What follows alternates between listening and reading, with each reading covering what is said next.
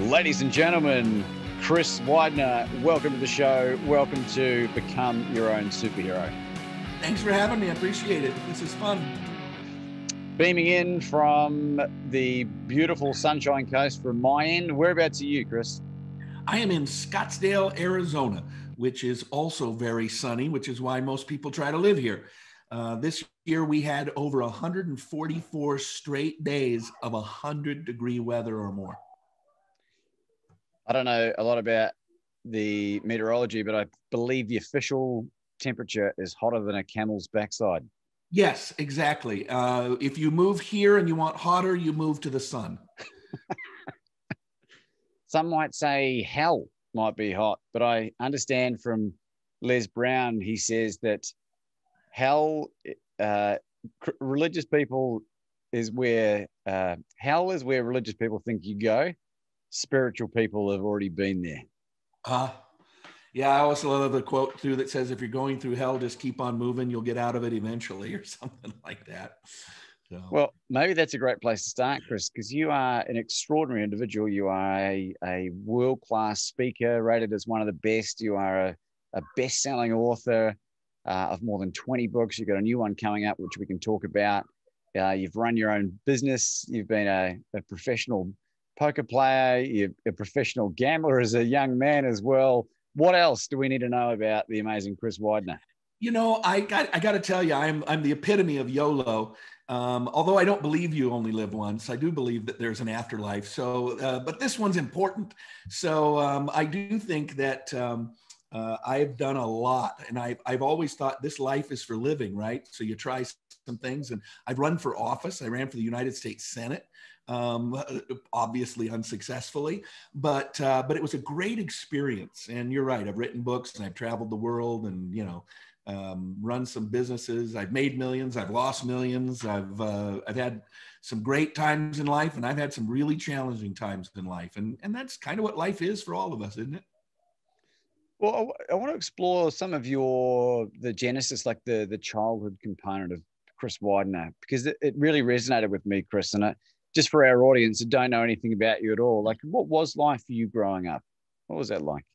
Yeah, so my dad was the fifth partner at a company called NBBJ. You can still look it up, Naramore, Brady, Baines, and Johansson. At the time, he was the chief financial officer. He was the fifth partner there, and they had 150 architects. Now, today, they probably have 10,000 architects in every major city all around the world. And I can't remember if it's Facebook or Google. I get asked this question all the time, so I should just go look it up. But they're an architecture firm, and they just did either the Facebook campus or the Google campus, $1 billion. And so my dad was doing real well. In 1969, he made $90,000 in 1969. Wow. 1970, he died. He was 41 years old. He got cancer. He died. And my mom had to sell the house that recently sold for $2.8 million. My mom had to sell it because she couldn't afford the outrageous mortgage payment of $400 a month. My dad had made 90,000, but he only had $30,000 worth of life insurance, and they were really upwardly mobile and enjoying their newfound wealth. So didn't leave a lot of money. So that began a downward spiral. My mom hadn't worked outside the home in like 15 years. So she started selling real estate.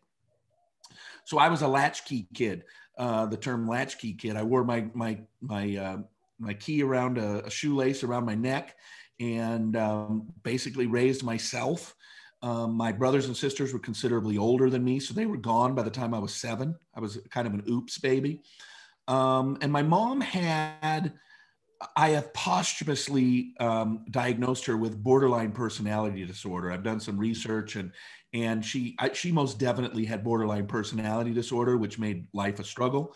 I lived in 28 homes. I went to 11 different schools. I was shipped off once in the 4th grade and once in the 9th grade to live with relatives, with no forewarning, just packed up in the car and bags in the trunk and off you go. And so it was hard. I started doing drugs in the 5th or 6th grade, did opium in the 8th grade, made most of my money growing up betting the horses at Long Acres Horse Track outside of Seattle, as well as scalping tickets to Seahawks and Mariners games outside the Kingdome. I would stand on street corners and buy and sell tickets. And my senior year of high school, they played the Final Four in Seattle.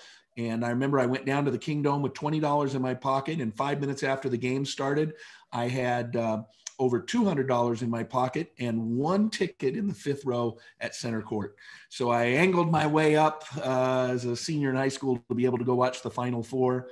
Yeah, it was crazy upbringing. Got in trouble a lot in high school. My sophomore year of high school, I had 47 written referrals to the principal's office. And I know that because he called me in and showed them to me. The last day of my sophomore year, he said, "These are your written referrals to my office this year, and we need to do better next year." So I had a traumatic upbringing and, a lot of troubles. How do you think that shaped you in a positive way? I give you the easiest positive way. People say to me all the time, "You are the most connected person I know." In fact, Kyle Wilson, who was the president of Jim Rohn International, who started Chris Widener International, he's the one who told me I should write a book called The Art of Influence. And I'm like, "Why?" And he goes, "Because look at where you came from and where you are now. You're the only guy I know. You pull your phone open and you've got senators and rock stars and professional athletes. And every single time somebody says, 'Oh, I'm thinking about doing this,' I'm like, 'Oh, I should introduce you to so-and-so.' And they're like, 'You know him?' And I'm like, 'Yeah, well, no problem.'" So, and I think that a lot of that has to do with changing schools so much. I can talk to anybody. I mean, you could throw me. And actually, I just got my royalty report from one of my publishers who pays me quarterly. I get some paid monthly, some paid quarterly. And I need to look at it again. But with this one publisher who has quite a few of my titles and things, usually a third to a half comes from one title. And the title of all of my royalties from this one publisher, a third to a half come from one title called How to Talk to Anybody, Anytime, Anywhere. And I'm convinced it comes from the fact that I went to a different school in kindergarten, different school for 1st and 2nd grade, different school for 3rd and half of 4th grade, different school for 4th and 5th grade, different school for 6th grade, different school for 7th grade, different school for 8th grade. Like every year I just was thrown into a different school, and it's sink or swim, right? I better learn how to talk to these people because they're going to be my friends for the next, year or year and a half. And I think as an adult, it made me really good at being able to figure out how to talk to people. You can put me anywhere and I'll figure out something to talk to somebody about. It's really amazing. Like the similarities, I didn't go to as many schools as you, but I've lived in close to like 45 houses in my life. Yeah, that's about where I'm at now. Yeah, and it feels like a long time. We've been in our current house, which we're only renting for, I don't know, it'd be 2 years in February, I think, but in 2021. But there is something about that. I think you either regress into a massive introvert, or you're sort of forced to become this extrovert. And it sounds like your father, for whatever impression he was able to have on you, was certainly of the latter, a bit more of an extrovert, but he must have been pretty confident. I don't know much about my dad. I can remember 3 instances of even engaging with him because he died when I was 4. So, you don't have a lot of memories prior to that. I do know that when he got wealthy, in fact, I remember talking to his sister, his only sibling. I got to know her pretty well growing up. And I remember asking her, I lived with her for a year during college. And I remember asking her what my dad was like. And she said, he was a really good guy, except he really changed a lot when he got money. And I guess he was not the greatest guy or husband or those kinds of things. But, it is what it is. You learn from people. You can learn to be good from the good people. You can learn not to be bad from the bad people. And, you take the good and the bad and the ugly from your parents.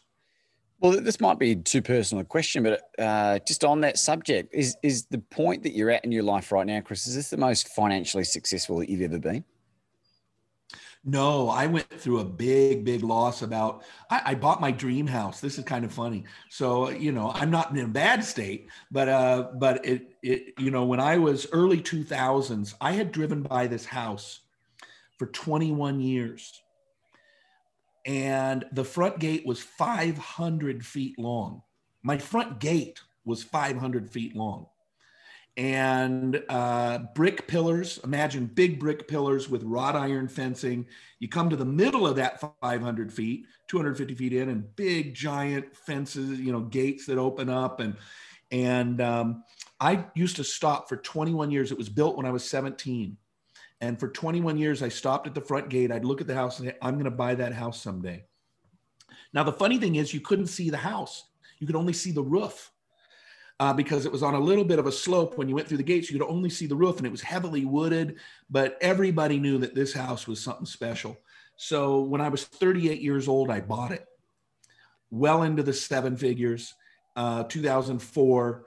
In long story short, because it ended up being a giant lawsuit, I sued the county. They had taken an easement. They destroyed it. I had 30-foot sinkholes. I mean, everything. Just a giant mess. And I'll say to people, have you ever known somebody who's lost $2 million on a house they paid $1.5 million for? And they're like, no. And I'm like, now you have, because I mean, it was a disaster, the lawsuits and trying to keep it from falling into the river. And they had to turn the well off, which means I think I was spending $7,000 a month having water brought onto the property that we then backfilled into the house. I mean, it was a disaster. Lost a ton of money on all of that kind of stuff and whatever. And so then, starting from there, coming out of that, rebuilding, but no, that was a crazy situation. You're sort of at your precipice. I was selling tons of stuff through Costco and Sam's Club, those audio programs that we did there, and everything was going great. And then it literally just became a black hole and sucked everything.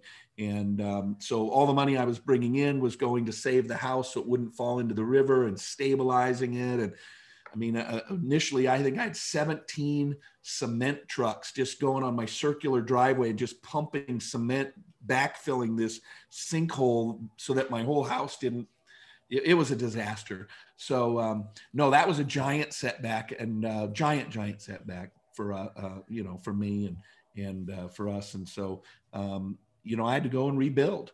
It's like, remember Paul Allen, the real estate guy? I don't know if you've ever heard Paul Allen's story. He wrote a book, Nothing Down Real Estate or something, but he had a giant, like $8 million house at one of the big ski places, and somehow his insurance lapsed or something, and the house burned down and he lost everything in it. And you look at Kareem Abdul-Jabbar, he had the same thing. He lost his entire career savings in a fire because he'd invested in Oriental rugs, Chinese, these very expensive Persian rugs and Chinese rugs, and they all burned down. And so I've looked at a lot of people who've been a lot more successful than me, who've suffered giant setbacks. And I looked at them when that all was happening to me, and I thought, I started thinking at all these people who lost everything.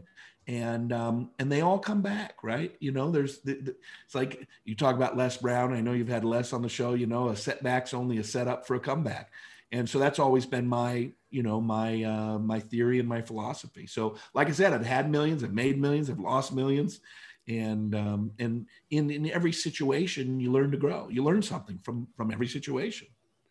Well, I'll ask you this question then. So at this point in your life, is this the most successful that you've ever been if you include all the other components of your life? Absolutely.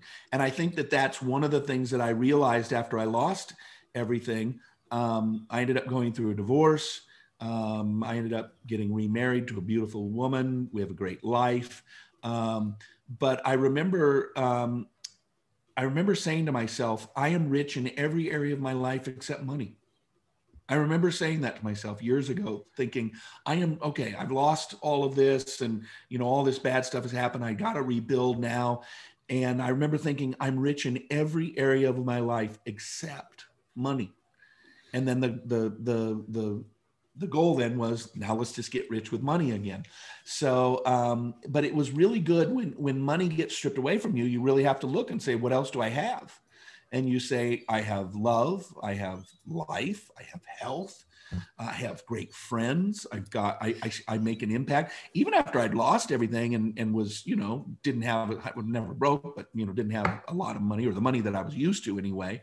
And yet I was still making an impact. My books were still impacting people. My audio programs, I was still giving lots of speeches. My fees were growing in terms of what I charge for a speech. And And so looking at it that way, I just really realized that life's actually really, really good. And the interesting thing is when you die, your money all goes away anyway, but the impact you've made on people's lives doesn't. That actually continues to grow and make a difference. And, long after I'm gone, somebody will say, my friend Chris Widener used to say, or I read a book by a guy named Chris Widener. You ever heard of him? And they'll probably say no. But you know what? Here's what he said in that book. And it really changed my thinking and changed my life. So I've always said that success, money is the default definition of success, but it's not the true definition of success. If I say to you, oh, I know this really successful guy, you would probably think, oh, he must have a big house, big car, make a lot of money. That's what we think of successful. But I think we all know that, if you have $100 million, but you have no friends, probably not very successful in the true, or if you're so grossly overweight, you can't breathe, you can't walk up the stairs.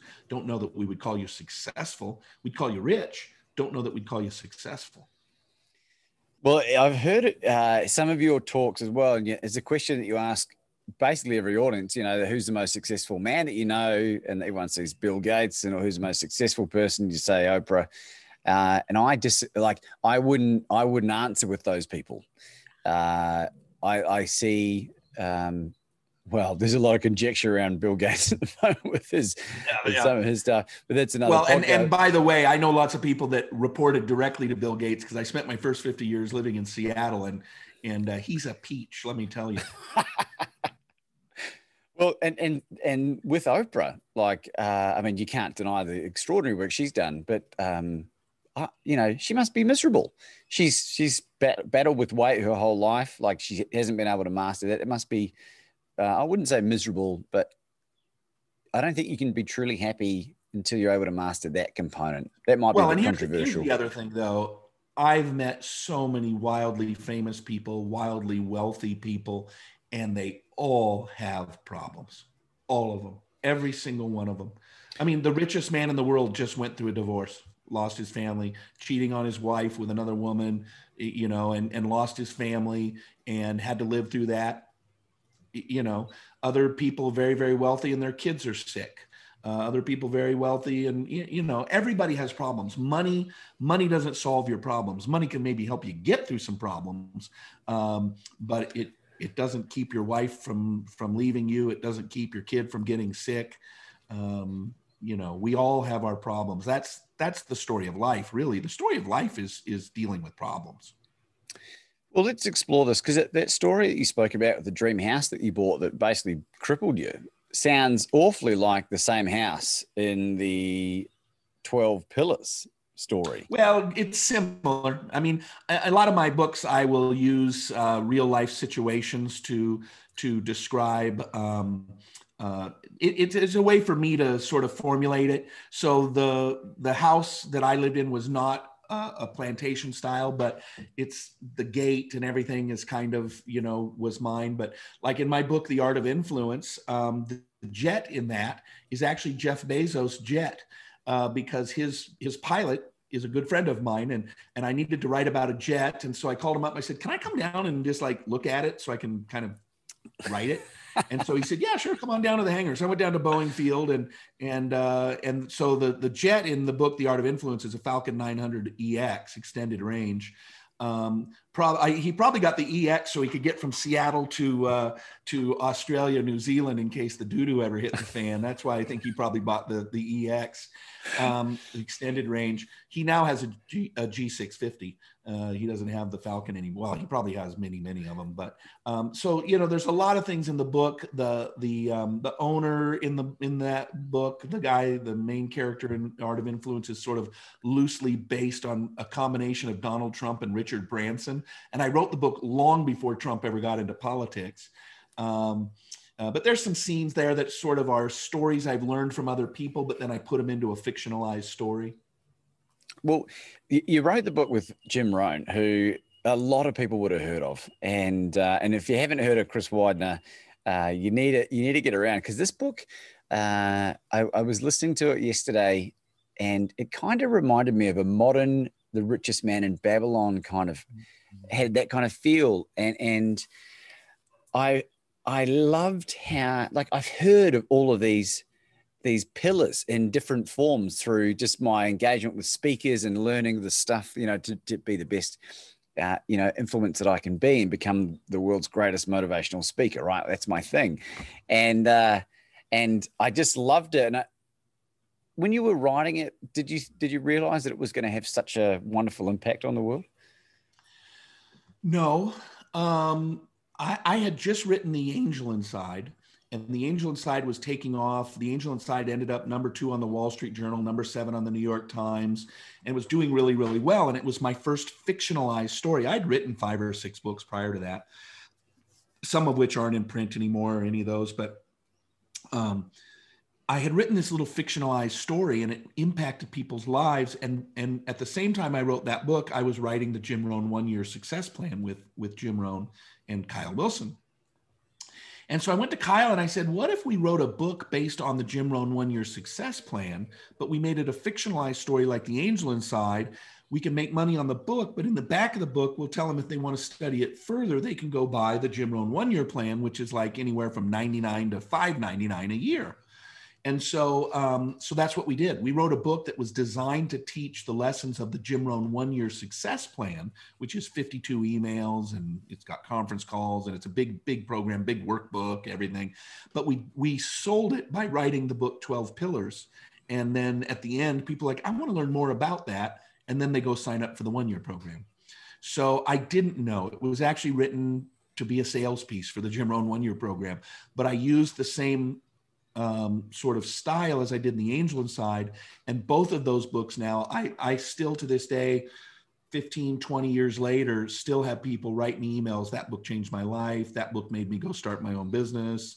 And a lot of the 12 Pillars part is obviously because, the philosophies of Jim Rohn that I put into a story form. Let me just read them out for people just really quickly. Because I think this is important, because then they can go and listen to it or read it. It's an extraordinary book. It's really simple. And I love the simplicity of it. And I think, number 1, work harder on yourself than on your job. 2, live a life of health. 3, give to relationships. 4, write down your goals. 5, control your time. 6, surround yourself with the best people. 7, be a lifelong learner. 8, all of life is sales. 9, income seldom exceeds personal development. 10, all communication is the foundation for successful relationships. 11, the world can always use one more great leader. And then 12, leave a legacy by teaching others the pillars of success. Where do we even start?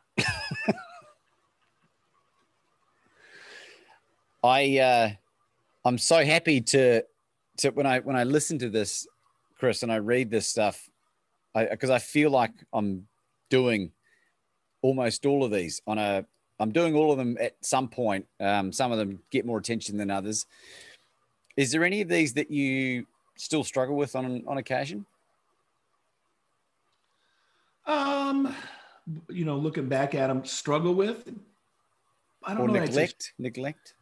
No, I wouldn't say neglect. I lead a pretty balanced life. It's something I've really focused on. One of the first audio programs I ever did was called Bringing Balance to a Chaotic Life. And so I'm very, very purposeful about the way that I lead my life. Obviously, we all have troubles. I mean, relationships. I went through a divorce. So I don't know that,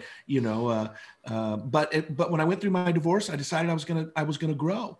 And so I went through a ton of counseling. I was trying to figure out, when I met my wife to be, we decided to write a book together called Better the Second Time. She had been divorced.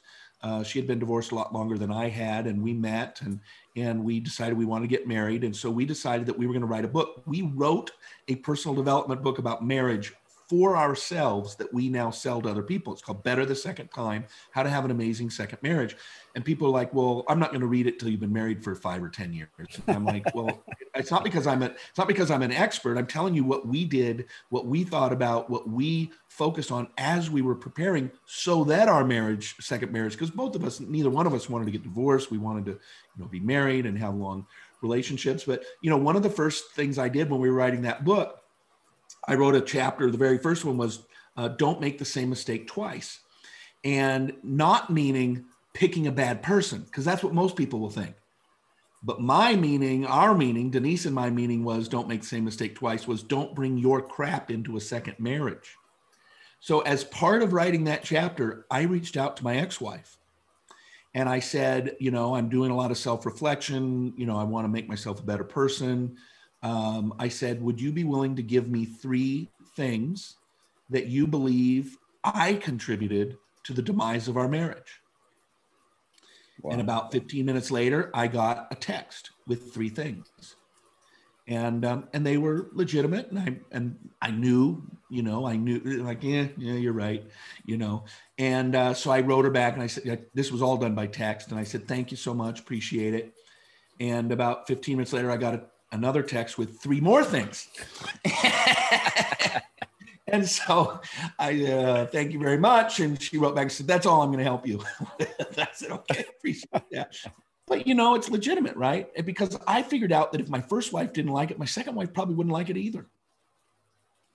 And I know a guy who's been married. He's on his 5th marriage now.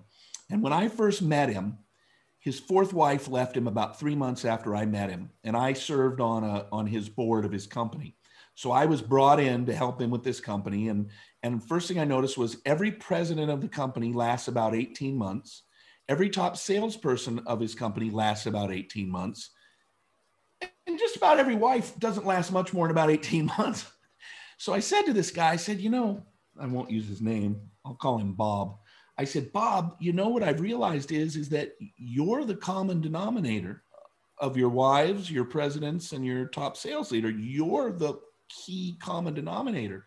And he argued with me a little bit. And I finally said, Bob, 4 wives can't be wrong.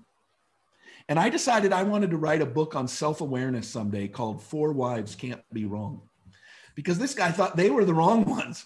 And it's like, no, you're wrong. You're wrong, Bob. They're not wrong. 1 wife could be wrong. 2 wives could be wrong, but you're kind of going to, 3 wives, you're going, there must be something there. 4 wives can't be wrong. You're the problem, Bob, not them. So I didn't want to be like Bob, right? I wanted to be, you know, somebody who's like, okay, I went through this. It was crappy. I was married for 27 years, 4 great kids, you know, and it was crappy going through that. And then you got, you know, your friends pick sides and, you know, just everything that happens, and you got to sell houses. We had to sell that big giant house at a significant loss. You know, so lots of crap happened. And so then you're left with, okay, so do I just wallow in this for the rest of my life, or do you go make life better? Well, you go make life better. And that's what I decided to do, was to learn from it, to grow from it, and, you know, eventually meet a woman who I can spend the rest of my life with and have a better place there because I've become a better man.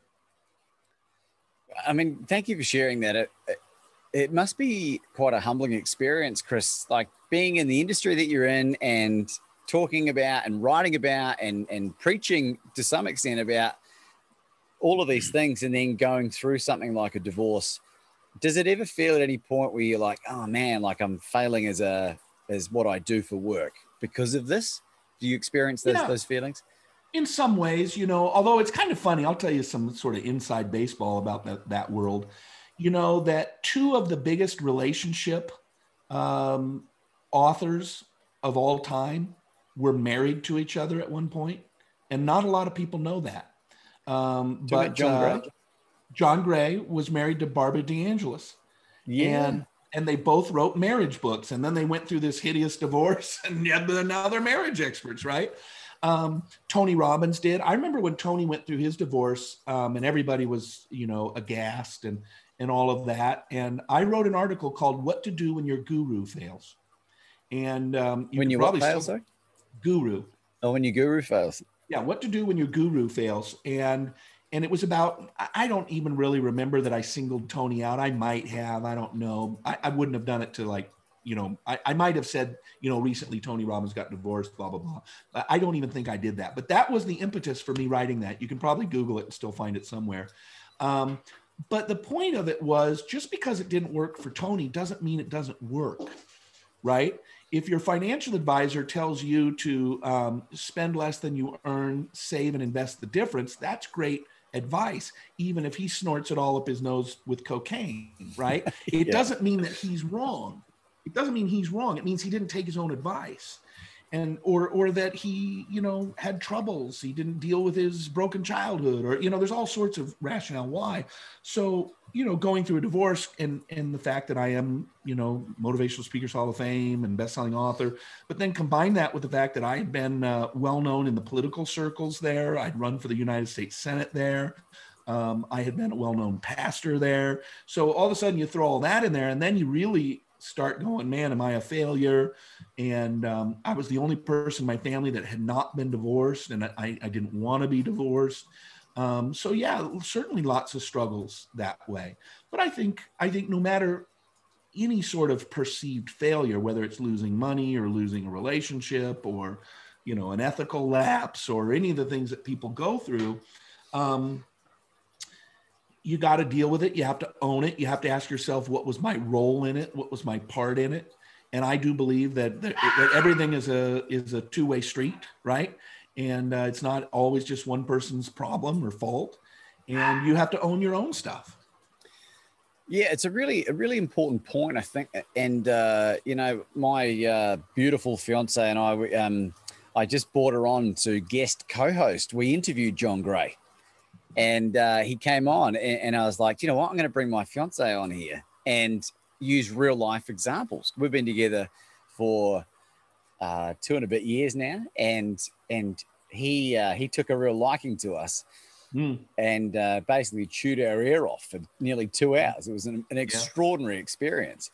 Yeah. His wife, Bonnie, his second wife, passed away a couple of years ago. He spoke about her in the present tense, as if she was still alive, for the purpose of just the way he must be part of his healing process, I suppose. But he's also got himself a new girlfriend, and he was talking about the intimacy side of things and all this other amazing stuff. And I totally get that, I can see why people, if they grow apart, particularly if they're not like leveling up at the same type of rate, if someone becomes very complacent, like I have this unbridled determination to be this particular person that I want to become, right? And I suppose if the person that you're with just wants to stay stagnant, it's an unattractive trait that they don't want to grow. And I'm really blessed that Anna is as interested in self-development as I am. So I totally understand. That's really key. Denise, my wife, we actually did an audio program. It's on Audible called Swipe Right for Mr. and Mrs. Right. Online dating for the 40+ crowd, because we met online. And Denise had 25 things that were non-negotiable. If you didn't match this, you didn't get in, right? You weren't going to have any success there. I had 24 of them. And so I'm like, what's the 25th? And she said, leads a healthy and fit lifestyle. And I said, look, I'm not the skinniest guy in the world, but I'm not the fattest guy in the world either. And I said, but the good news is that I can change that. If your 25th one, the only one I didn't have was that I had to be a 6'4" Latino, or just Latino guy, I can't change that. But I can change the fit and healthy. So, that was, I started calling it Project 25, but it's kind of funny. But we, in that audio program, she talks a lot. And I tell her girlfriends all the time, you've got to write down what is a non-negotiable for you. And like one of them was had to have a college degree. And there's no right or wrong on these, right? Have to have a college degree. And she was divorced for, 8 or 9 years, something like that. And she obviously dated, and she dated some pretty successful guys. She dated one guy, very successful business guy, didn't have a college degree. but quite a successful business guy. And she was, so I asked her, I'm like, well, why would you be such a stickler over that? And she's like, because I'm interested in someone. She had a rationale for it, right? I want somebody who's well-read. I want somebody, you can be well-read, not college graduate, but you know what I mean? Somebody who can demonstrate the discipline to go through school and a lifelong learner, and sort of her rationale for it. And I was like, good for you. And for somebody like you or me, we would say we want somebody who's always growing. They love learning. They love self-help, personal development. And if you start dating somebody like, I don't read, no matter how great they are, you're never going to be able to share a book with them. You're never going to be able to sit down at a nice dinner and talk about this book that you just read. And if that's something that you love and is important to you, then your non-negotiable should exclude that person. And so she's even talked about doing a thing, helping women, write out their non-negotiables, and she kept them on a spreadsheet. And so I think it's important. I always tell people the most selfish you should ever be is before you get married, when you're picking the person. And then as soon as you're married, you need to shift from being the most selfish you can be to the most selfless that you can be. But before you get married, man, you need to be selfish. Make sure you're picking the right person. And but then once you make that commitment, then you need to be as selfless as you can be and love and serve that person. You're spot on. You're spot on, Chris. And that list that you're talking about, Anna and I both, as it turns out, wrote a list of non-negotiables before. Was yours considerably shorter than hers? Mine was. I had 7. Yeah, I think I had like 10. And yeah. But I don't know that Anna had too many more. But they were what we wanted, not what we didn't want. And I think that's a really important distinction. Yeah, that's what she wanted. She had what she wanted. She wanted someone with a college degree. She wanted someone who would resolve any fights before she went to bed. She didn't want to ever carry things out, So some of them are maybe what you don't want. Some of them are what you do want. Yeah. I think it's to do with that goal setting, really, isn't it? It's like programming that subconscious mind. And I think that's why getting rid of a lot of negative self-talk, because the subconscious can't distinguish between, self-deprecating humor or sarcasm, and it just goes ding, ding, ding. And so that's why for me, cutting that language out has been really important. And I've become hyper aware of how other people talk about themselves now. And I do enjoy having conversations with people, asking them questions about reframing, when they're open to it, which has been really rewarding. I'll tell you an interesting sort of thing. It just popped into my brain. I'm like, I've never spoken about this before, but when I was a pastor, I performed over 300 weddings. And I had one rule, and the rule was I wouldn't marry people of different faiths.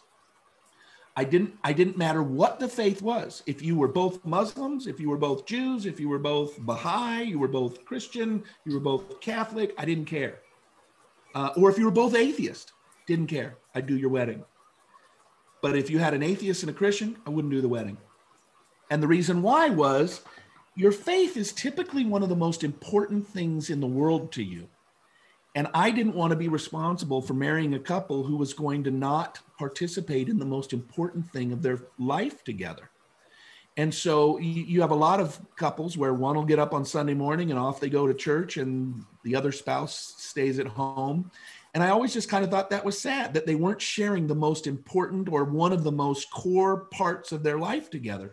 And so I would say that would be something, if faith is important to you, then I wouldn't get outside of that faith, because even if it's a great guy or a great woman, you fall in love and it's great, and he loves the same kind of food, and we love the same movies, and then you get married, and then you're like, okay, let's go to church. And he's like, I ain't going to church.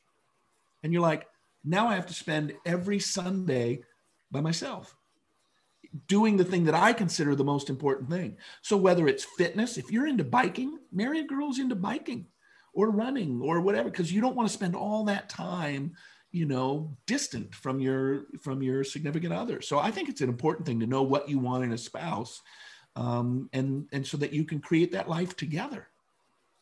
Well, your new wife has had a really positive influence on you, Chris, because I was watching a talk you did when you were 42, and you are in far better shape now than you were back then, incidentally, if you want some nice feedback. Yeah. Well, and it is really interesting. I have people, we've all got Facebook friends, right? I've got 5,000 Facebook friends, and, 4,800 of them I don't even know. But what has been surprising is, we've been married for over a year and a half now, and we dated for a number of years, 2-3 years before that. And people who I've never met before, but we're Facebook friends, they'll send me a message and say, it's so great to see you happy again. It's so great to see you smiling in your pictures now. And I never even knew it. I didn't know that anybody was looking at me or looking at my pictures and going, oh, he looks sad, or he looks broken, or he looks, whatever. But, Denise and I, we say, you're not perfect, but you're perfect for me. And I think that that's really true. She's really perfect for me. She's not perfect. She's perfect for me. And she's been a real great source of strength. Obviously, having gone through the collapse of a marriage and all the financial stuff and everything, there was a lot of brokenness, a lot of questioning of your abilities, the self-esteem, confidence, all those kinds of things. And when we first started dating, I told her, I said, you're getting me at the lowest point of my life. And she said, if this is the lowest point of your life, I can't imagine how great the greatest point of your life was going to be. Wow. And I was like, this is the girl I'm marrying. If I can be completely blunt with her and say, you're getting me at the bottom of the barrel. And she's like, well, this is great. Because if this is the bottom of the barrel, I can't imagine how great the top of the barrel is going to be. And that was really, it instilled a lot of confidence. Sounds like you've met your person there, Chris. Yeah, she's fantastic. And, congratulations on your relatively recent marriage. And we got married in Italy. In June of 2019, just in time. Oh, wow. We wouldn't have been able to get married over in Italy this year, would we? No way. In fact, Anna and I, we woke up the other morning, it might have been on Christmas morning, actually. And we're like, you know what, let's go to Bali and elope. And then just realized that there was a travel ban on international travel. So we won't be doing that anytime soon. But Chris, you have spent some one-on-one time with some of the most extraordinary speakers, living and dead. Is there any one piece of advice that you've been given that has just set itself apart from all the other information you've been given? Well, there's two things. There's the bit of advice I got randomly, which I can tell you about in a minute. When I was 23 years old, and I was at a conference, and it's one of the strangest stories you'll ever hear, but it has stayed with me for 30 years. But what I always tell people about working with Jim Rohn and I worked with John Maxwell too, and then I started working with Jim Rohn, and then I had the TV show with Zig. People will often ask me, what did you learn from Zig and Jim? And I always tell the same thing, and that is, what I learned from Jim and Zig was to be yourself. Now, neither one of them ever told me to be myself, but what I realized working with Jim and Zig was that they were both at the highest levels of the speaking industry. They both were world famous. They both were legends in the industry. I mean, two of the greatest legends of all time. Both of them are in the top 5. I don't even know who else you'd put in there. Tony Robbins, Les Brown, Brian Tracy, maybe Dennis Waitley. But I mean, it's a short list of the legends of our industry. But they were so completely different. Jim was an introvert, and he'd come down to give his speech 2 minutes before he was due, and Zig was an extrovert. And Zig was, both of them were exactly on the stage who they were off the stage, but they were completely different personalities. Zig would talk really fast, and he'd get talking really fast and really loud, and then he'd bring it down to a whisper.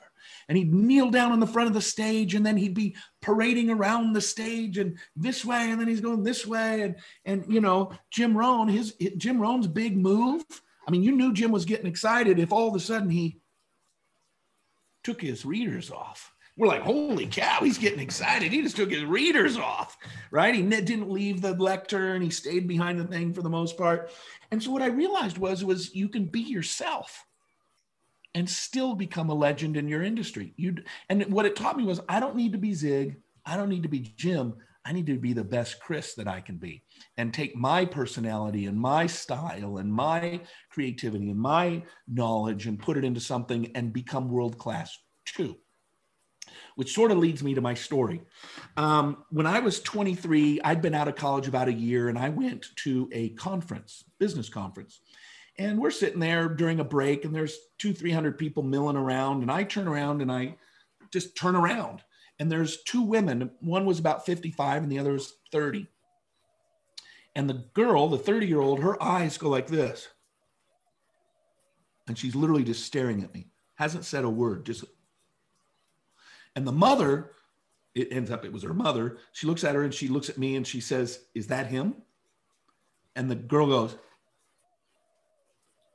and I'm just freaked out at this point. And so the mom says, "Oh, she woke up in the middle of the night. We came here to this conference together. She woke up in the middle of the night at 2 a.m. and woke me up and said, I just had the weirdest dream. I saw this man in my dream and I'm supposed to tell him something."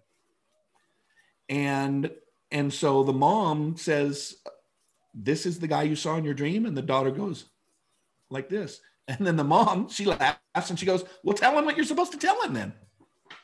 And she says, she leans in, she says, "I am supposed to tell you to be a voice, not an echo." That's all she said to me. I don't remember what she looked like. I never got her name. I didn't see her, but I had been out of college about a year and a half. So it was 31, 32 years ago. And I've always held that as the best piece of advice I ever got. Because too many people are like, "Oh, I'm going to be a speaker." And then they just regurgitate what everybody else says, right? You know, they don't come up with 10 of their own points. They come up with 10 points from 1 point from 10 other people. And then, you know, they're just regurgitating. They're just echoes. And the most profound things come from people who've done their own thinking, done their own research, done their own philosophy, and brought something new to the world. Now, I also understand the book of Ecclesiastes says there's nothing new under the sun, and of the writing of books there is no end. But I've always wanted to be a voice and not an echo. And it's not to mean you can't quote people. I quote people all the time, but I take that quote, which is in itself an echo, I guess, but I take it and I make it my own. I'll say, you know, like Zig Ziglar used to say, and here's how that matters. And then I'll tell a personal story or a personal lesson or something for that particular group. This is the way what he said works for you in your industry or something like that. So that's probably the best piece of advice I ever got. Be a voice, not an echo. You can't understand the timing of you saying that, Chris. Did we just have a little God wink moment or something? Yeah. And I mean, I hope people listening or watching experience the same thing. In my pursuit of becoming a speaker, you go through these waves, which you have gone through countless times, I'm sure. And it's these little nuggets that are just so beneficial because you're trying to find your own voice. And Les Brown spoke about, there's a number of people on the planet that will just deeply resonate and connect with you and your message in a way that other people, will resonate and connect with other people. We're not supposed to have everyone liking us or being, our deep tribe. It's not how the universe seems to work. So thank you for sharing that. That's extraordinary. And look at some of those people. Look at the guys like Jim Rohn, Zig Ziglar, Les Brown, Tony Robbins, truly the legends of our industry. And they all are so unique. They're nobody like Les Brown. There's just nobody like him. The style that he has and the patter, and there was Jim, just that philosophical, nobody would have ever looked at Jim in the slow paced country bumpkin way that he talked and said, that guy's going to be one of the greatest legends of the speaking industry. And yet he was, and Zig Ziglar, selling peanuts door to door at 4 years old in little bags in Yazoo City, Mississippi. Nobody would have ever guessed he'd grow up to be that, but there's something unique about each one. In fact, I always say about Tony Robbins, if Tony Robbins wasn't 6'7" and weighed 300 pounds and had hands the size of catcher's gloves and that big, deep, booming voice, raspy kind of, would he still be Tony Robbins? And I don't think he would. If Tony Robbins was 5'4" and had a high squeaky voice, he wouldn't be Tony Robbins. And so it's really interesting to see the uniqueness that people have, that it's the uniqueness that makes you successful. It's not the blending in like everybody else that makes you successful. Yeah. And I think that's why with my lifestyle, with how I live my life and my diet in particular, it's narrowing that niche more and more, you know. So I look forward to reconnecting at some point in the future and looking back at this particular moment, going, hey, look at that guy Laban, you know, back then, look how much we've evolved. It's happening day by day at the moment. So, and I'm so blessed to be able to be influenced by, you know, people like you, Chris. So it's been really extraordinary. You have written a lot of books, but you got another one coming out called Lasting Impact. Yep. Lasting Impact, How to Create a Life and Business That Live Beyond You. And it's a book that I probably needed to be 54 years old to write. I read a book a long time ago. I don't know why I read it, because it's a book designed for like 50-year-old men. But it's a book, I read it in my early 20s, and it's called Halftime. And it's by Bob Buford. And the subtitle is Moving from Success to Significance. And Bob Buford is a guy who's had a ministry to successful executives for 40 or 50 years now. And his primary work is to help them figure life out once they've made all their money. Because what he found was all these guys were like, they look around and they go, all right, that's not nearly as fulfilling as I thought it was going to be. In fact, I did a podcast with a buddy of mine once, and we talked about how the fastest growing rate of suicide was amongst upwardly mobile, successful white males.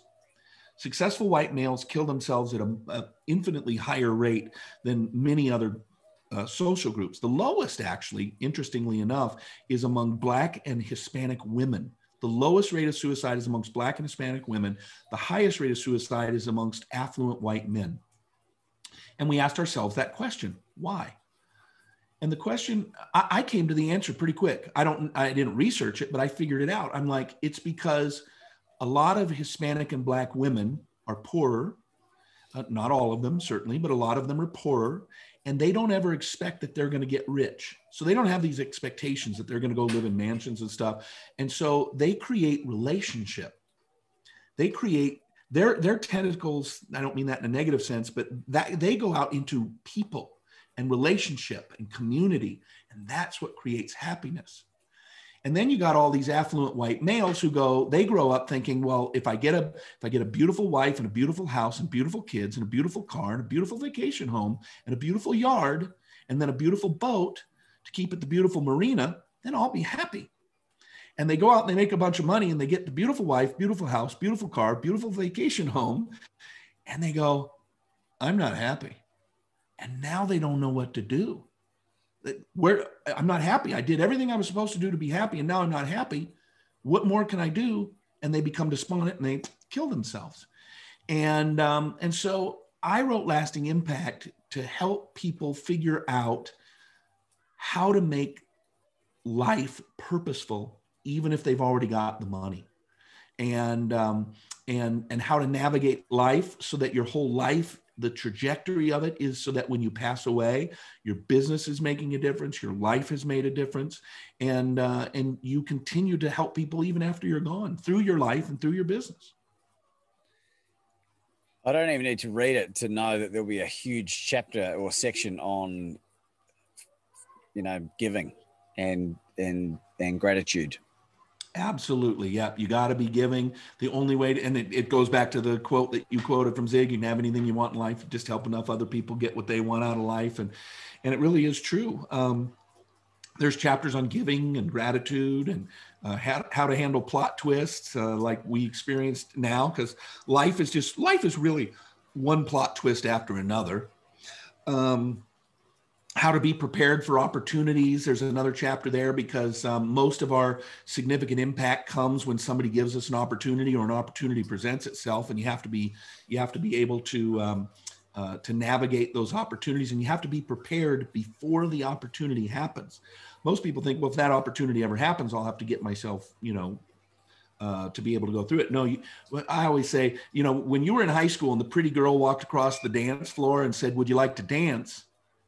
You better know how to dance when she asks.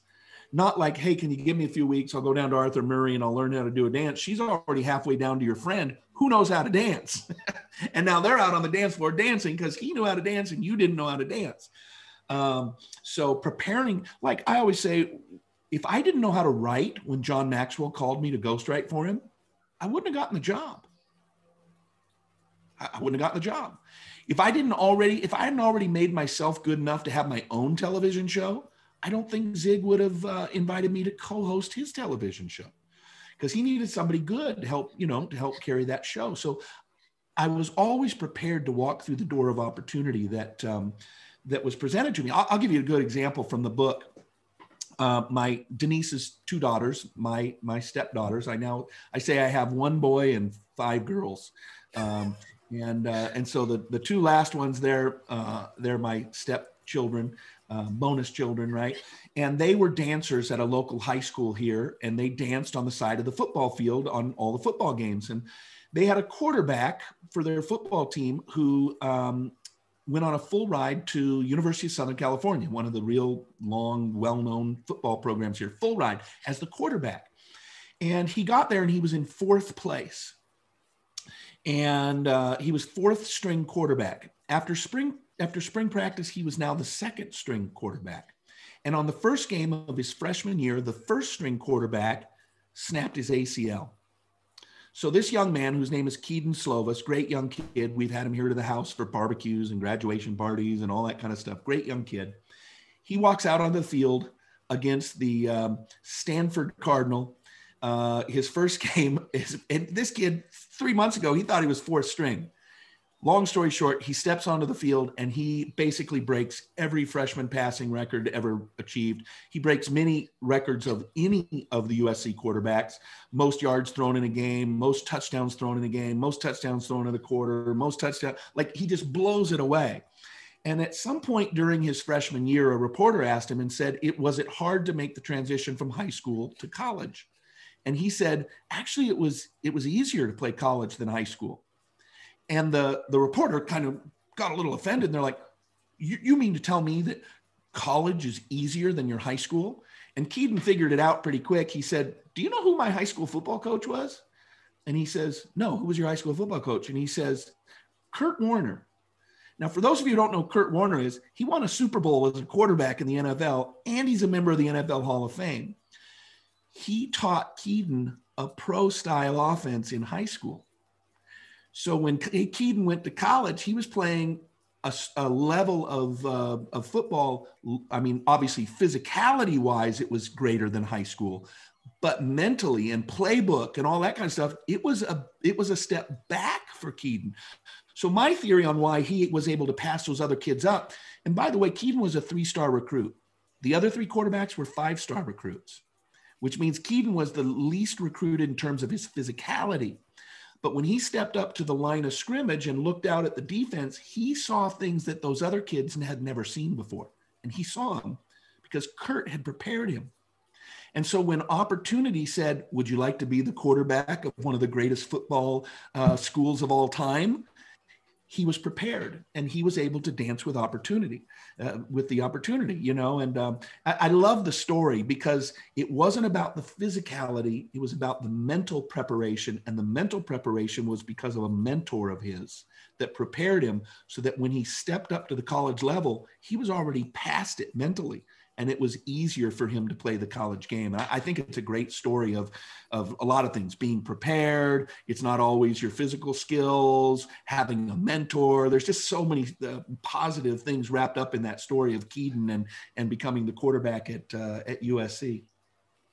I love it, Chris. And that translates into whatever country and whatever sport. I think everyone can appreciate that over here or wherever soccer, they're listening. Could be golf. Yeah, it could be anything. I mean, the thing that I think made Tiger Woods the greatest golfer of all time, if you take 10 professional golfers out to a driving range and give them all a basket of balls and hand them a 7-iron and say, hit the ball down there, they're all going to hit that ball exactly the same. Every single one of them. They're all going to hit the 7-iron 150, 160 yards out straight down the middle. It's not the shot making that makes them. In my opinion, what makes Tiger Woods so incredibly successful is the mental part of his game.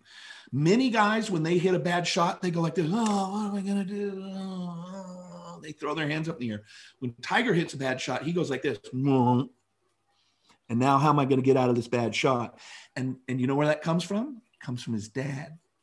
His dad, his dad ran him through the ringer. His dad would take him out to hit 1,000 golf balls, and he'd throw snow at him, and he'd throw sand at him, and he'd yell in his backswing. And he made this part of Tiger Woods. This is what makes Tiger Woods.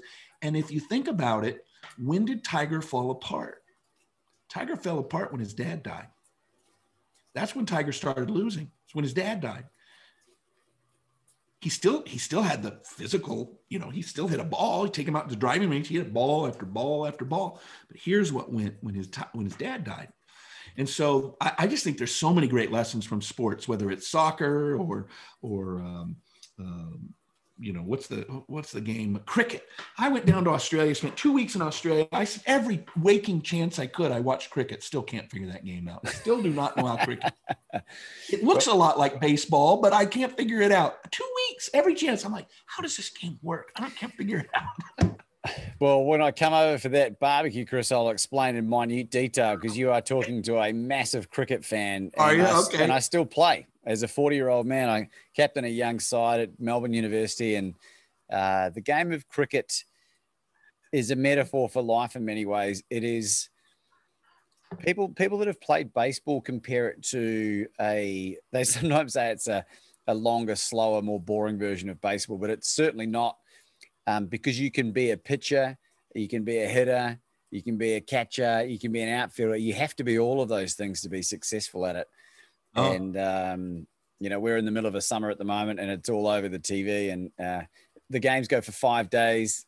That's right. And I bet any sport you can learn lessons, right? I coached Little League football, American football, not soccer. I know we call it soccer. You call it, football. We call it soccer over here, and football's another sport.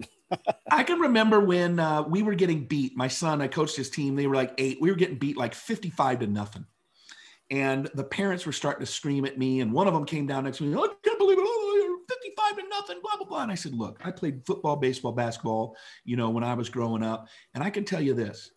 I've dished out some 55-0 wins, and I've taken a few 55-0 losses. And you know what? I learned something in both of them. And that's what I shut my parent up with. Your kid's learning how to get his ass kicked out there and to do it with dignity. So why don't you hustle on back up to the stands, and let's let him learn this lesson. And he did. He kind of went, you're right. And up back up into the stands he went. Great work there, Chris. But you got to learn to get your ass kicked just as much as you need to learn how to hand a few out. Well, it's exactly right. It's like every single one of these people that I've had on the show, yourself included, come from major adversity. And it's something about that prepares you for the next chapter in your life, and it's looking at that adversity, not as a negative, but as a blessing, a real blessing in disguise, or as my beautiful Russian fiance says, a blessing in the sky. Yeah. Which I think is both, it is a blessing from the sky, maybe, depending on what your belief system is. But Chris, this has been rather extraordinary and better than I even thought it would be by a long shot. Is there anything that you want to finish on before we wrap this up? Life is short. You do get one chance at this life, although I do believe there's an afterlife, but this is the life we get to live, and the rest we're guessing on what happens afterwards, right? And we're hoping and praying, but this is the one that you have full control over. And you're responsible to a lot of people, your children, your spouse, your friends, your business partners. You're responsible to help make their life better, and to give them what you can give them, and to serve them. And so I just tell people, think about what you want your legacy to be, and then do that today. So people are like, how do you leave a legacy? Well, you just do today what you want people to think of you later. So if you want your wife, when you're dead, to miss you, be a man who's missable. Be a man who cherishes her and loves her and serves her. If you want to leave $1 million for somebody, to your children, start saving today. Whatever you want your legacy to be, you have to work on it today. If you want your legacy to be one of love, then love people today. If you want it to be financial, then save and invest your money today. Whatever you want it to be, you have to do today, because it adds up over the course of the lifetime. And then from 12 pillars, you probably remember this, Jim and I, we talked about sort of summarizing it. Nobody can determine how long they live, but they can determine how well they live. And there's a lot of people who live to 75 who live long, but not well. And then there's kids who die of cancer at 8 who didn't live long at all, but they lived very, very well. You know, you'll have an 8-year-old kid who gets put in the children's hospital with terminal cancer, and somebody brings them a teddy bear. And the kid bed next doesn't have a teddy bear. And then they realize that none of the kids have teddy bears. And so what they do is, what's this kid do? They start a teddy bear foundation. Next thing you know, every kid's getting a teddy bear because that kid had a vision for something that would help children in their last days enjoy something as simple as a teddy bear. That's a great life, even if it's a short life. And then we have 85, 90-year-olds who are, you know, smoking 2 packs of cigarettes a day and drinking themselves into oblivion, and they've never helped anybody anytime.